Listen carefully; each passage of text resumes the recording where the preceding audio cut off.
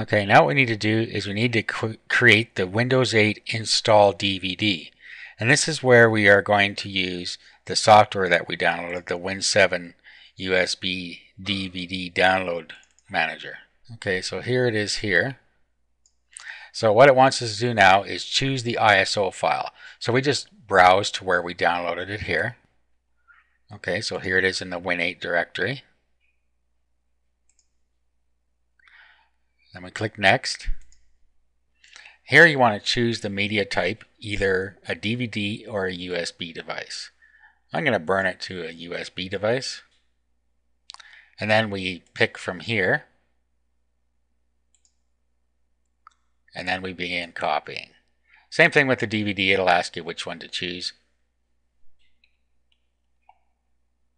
Okay, so we click Erase.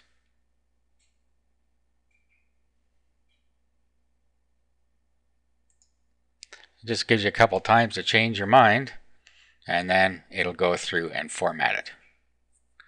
So this will take a few minutes. Okay, and now we have our device ready to use. Now we're ready to install Windows 8. So what we do is we start the virtual machine.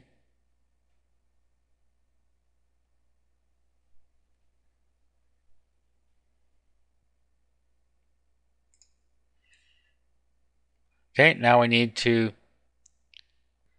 pick the drive where our install files are. If we don't see it here, you can go to this folder over here. And you can pick the ISO files. My device that I created did not actually show up in my drive list there for whatever reason. So you can actually install it right from the ISO files. So I'm going to click Open and click Start.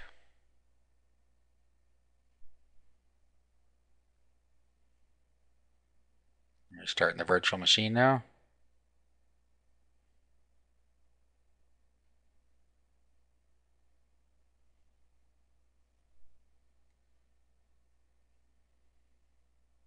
Click Show.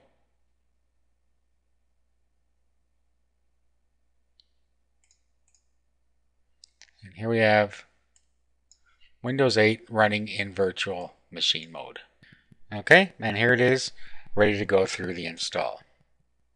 Click Next. Okay, I'm just going to install Windows only.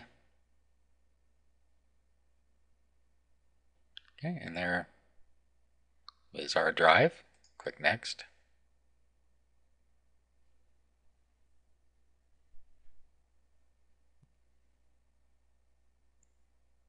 And now the install will finish.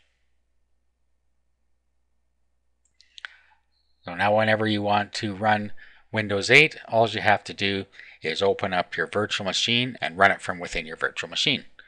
So that is how you can install the Windows 8 evaluation on a virtual machine and check it out before you do an upgrade. Okay, and then when Windows 8 is all installed in the virtual machine, here it is all ready to use. So I put my mouse in here and we have our different live tiles you can click on. So that's it. That's how you can install Windows 8 in virtual machine on your computer.